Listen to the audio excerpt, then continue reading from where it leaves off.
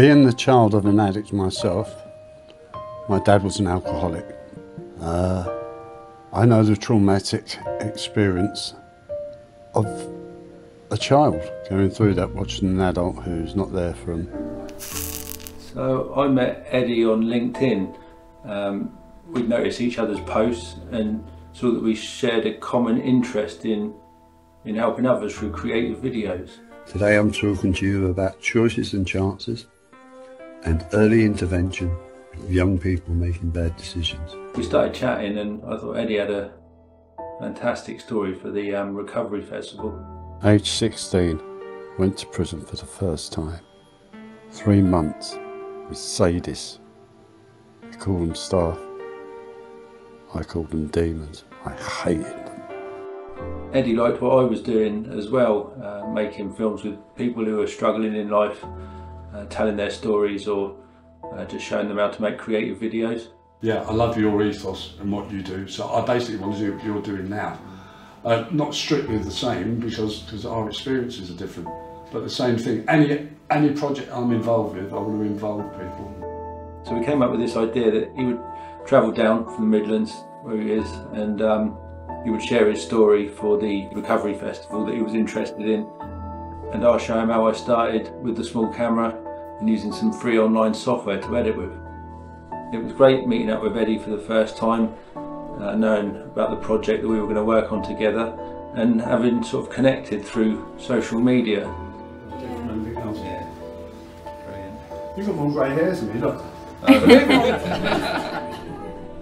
also had a couple of lads from Southdown College on work experience with me at that time, and there was also 2 girls that had just graduated, one from psychology and one in filmmaking from Portsmouth University, that had heard about the Recovery Festival and wanted to be involved. So it was amazing to have this small team around us to work on this project. So, my recovery, I'm 64 years of age. Up until the age of 50, I was a career criminal. I'd served 20 years on and off in jails. I was an addict and an alcoholic.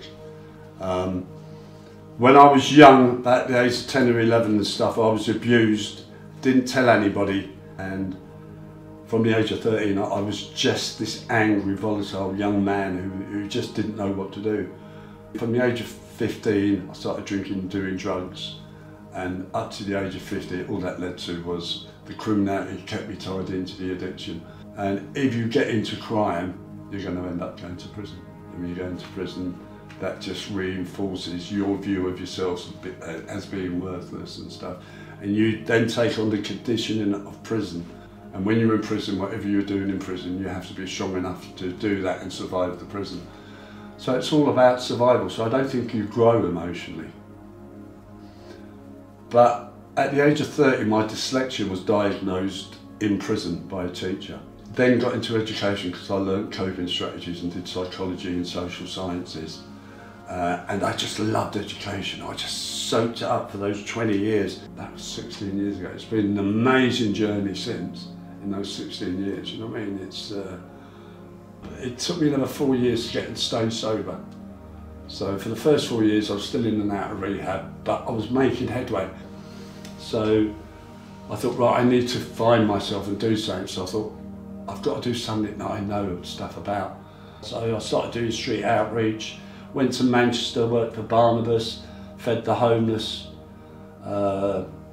Then, when I had a few years of sobriety about myself, I then started doing it in my local area, Wilmslow. So I set up my own street outreach programme, and I run that for a few years in my community where I live now, working with churches, day centres, different organisations, getting a bit more sobriety behind me, more time away from crime. People started taking me seriously.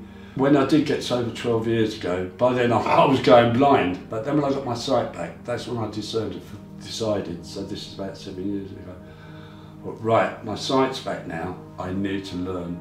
I want to do art, and I've never done art on the outside, I'd only ever done it in prison. And the drawing became more difficult, and that's when I thought about digital and stuff like that. When I go back, I want to work with young people. I want to bring people, especially young kids that are getting into trouble. 12, 13, 14, 15, working with them, talking to them about why I started making bad decisions at the age of 30. I've got contacts now. Me and John are doing a thing, it's called Choices and Chances, which we're taking to pupil referral units. That's young people who've got into the criminal justice system. They send them to special homes, so they have to be secure and stuff. And yeah, stuff like that. But doing something where it's making a difference, working with people, young people, who are either learning the creative process or are on the early stages of getting into criminality and drink and drugs. I think that's where I'd best do the work. Eddie shared his story. I showed him basics of film making for enough to be able to make a promotional video. And then the next day we went and shot on a small delicatessen on Palmerston Road and made a professional video from beginning to end with what he had learned.